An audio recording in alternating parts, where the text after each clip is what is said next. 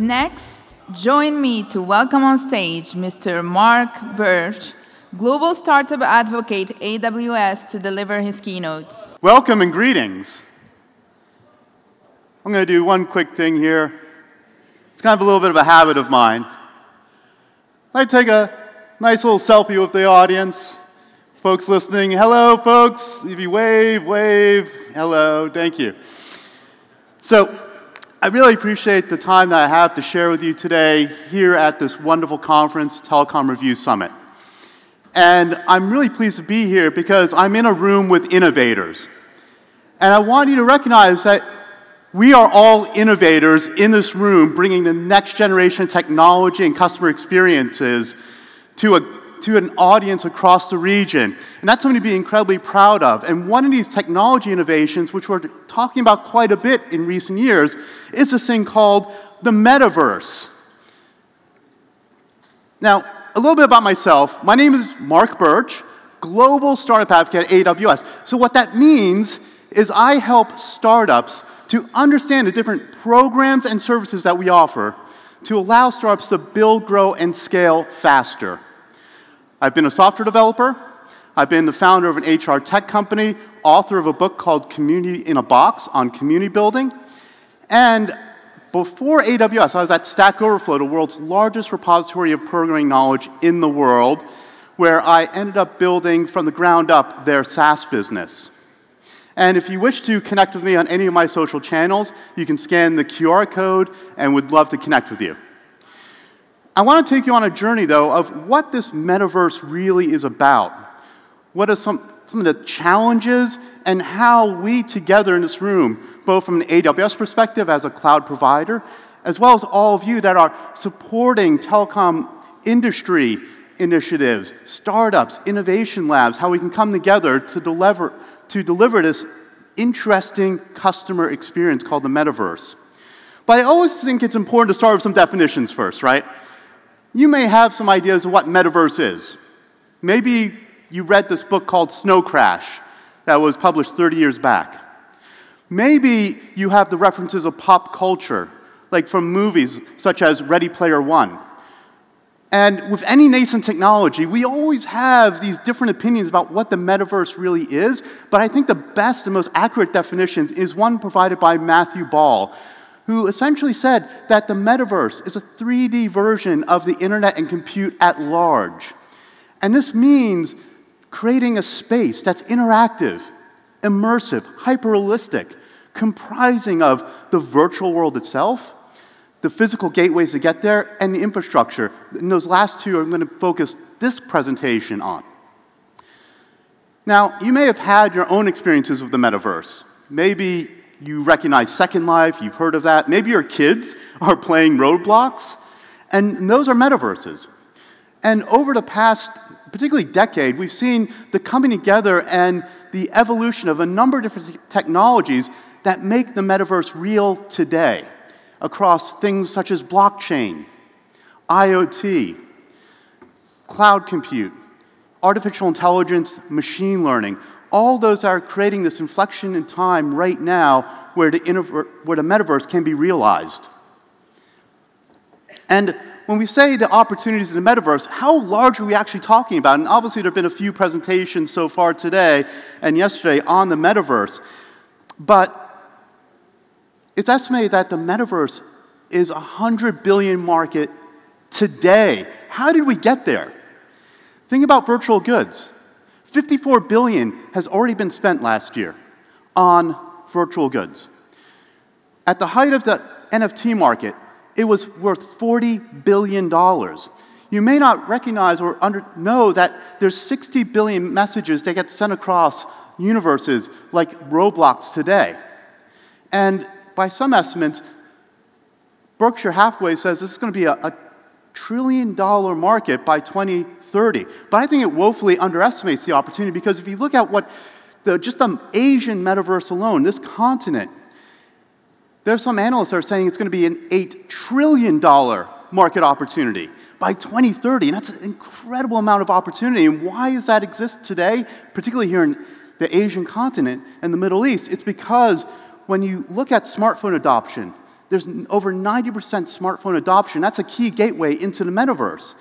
And organizations like Chainalysis have studied this space and provide reports where they are looking at different markets across, whether it's here in Dubai and Singapore around crypto, whether you talk about Thailand, Philippines, India, where gaming is big. These are massive, burdening industries that are coming about because of the metaverse. And it's not just gaming, it's not just crypto and blockchain. There's also rampant consumer interest. 49% of consumers have already expressed interest in the metaverse. So there's a massive untapped opportunity across many different industries and verticals. Let's unwrap this a bit. So when we think about the customer itself, and we always want to work backwards. That's something that Amazon, we're very much about, is working backwards from the customer. You work backwards from those experiences. And they're being driven by new models, new relationships, new ways of transacting that is all being driven by what we're going to call here the spatial compute layer. And the spatial compute layer has specific requirements around the scale in order to allow us to have and deliver these rich experiences to end customers. And that requires an incredible amount of compute power that's technically complex. And that's why we also have to think about infrastructure in driving any sort of metaverse capabilities. And when you think about the spatial compute layer, really we need to talk about the spatial data repository that's being generated, where upwards of 572 zettabytes of data will be generated by 2030, 10x the amount of data that we're working with today. And where 58% of that data is going to be processed and consumed at the edge. And all of this data that's being generated is creating a flywheel effect. Because now that you have this rich data on experiences, it's driving models that you're creating and managing that then get built and deployed out across various different channels. And when you engage more and more customers and collect more data, it informs those models. But unfortunately, there's a lot of challenges and roadblocks that come towards trying to deliver fully on this experience. First, when you try to create and maintain or manage the spatial data layer, you have to think about how to translate and optimize the data for these 3D spaces. Then, in terms of building and operating, you got to have an ecosystem of providers that can support the creation of applications and experiences. So let's look at some of these in more detail. So first, let's look at the target, the deployment of this out to the channels. And we generally talk about 3 different experiences, right? We have the 3D web, which is going to be the gateway that most of us experience, this 3D world. Then we have augmented reality, or AR, that converges the physical world with the digital spaces. And then we have VR, what we're most familiar with in terms of the headsets and virtual rooms where we can play and organize and collaborate. And there's implications here from a business point of view, because we actually have use cases today that we're seeing out there from an AWS perspective when we look at our customers that run across multiple different areas within an organization where you can have practical experiences in developing metaverse applications from the perspective of all the way from like design and engineering reviews to supply chain, looking at digital twins, to rethinking how we do training, how we think about sales engagement, how we think about the end user consumer experiences in metaverse. There's many opportunities to drive new and interesting use cases, but this is why thinking about the architecture and infrastructure is so critical, because it's not about the use cases that we see today, but it's about the use cases that are going to come down in the future. And Amazon and AWS, we've been focused on how do we deliver the broadest and deepest set of technology in the cloud compute space. Today, we have over 200 fully featured managed services across compute, storage, networking, artificial intelligence, machine learning, IoT, robotics, all these different areas where we're providing support for customers today. And we continue to do this not only in terms of innovating faster than any other cloud provider with 3,000 features released in 2021 alone, but continuing to think about how do we take these services as building blocks to create the spatial compute layer and delivery mechanisms. So on the one hand, it's about where's the compute sitting? Is it sitting in our data centers? We can also think about this from a hybrid perspective and delivering on-premise capabilities as well through our outposts and through our Snowball devices. And then at the other end, think about the delivery of this rich, dynamic experiences through IoT devices, streaming services, and AR, VR devices. And we got to do this from a global perspective as well. From the very get-go, we were thinking about how to scale what we do globally to provide low latency capabilities to drive these experiences. Because if you think about the end user perspective, if a metaverse is slow, choppy, inconsistent, they're not going to adopt. So we've been thinking from the get-go how to deliver these experiences and that single-digit, low-latency millisecond delivery time so that the responsiveness from an end-user perspective is rich, crisp, and engaging. And so we've built out infrastructure. Actually, the numbers here have actually increased over the past couple of months, where now we have 30 global regions covered, including 2 here in the region, in Bahrain, as well as in the UAE that we just launched back in end of August. So we have 30 global regions, we have 96 availability zones, and we have over 410 points of presence to provide low latency delivery. And we also got to think about these building blocks in terms of how are they actually building out the solutions for the metaverse.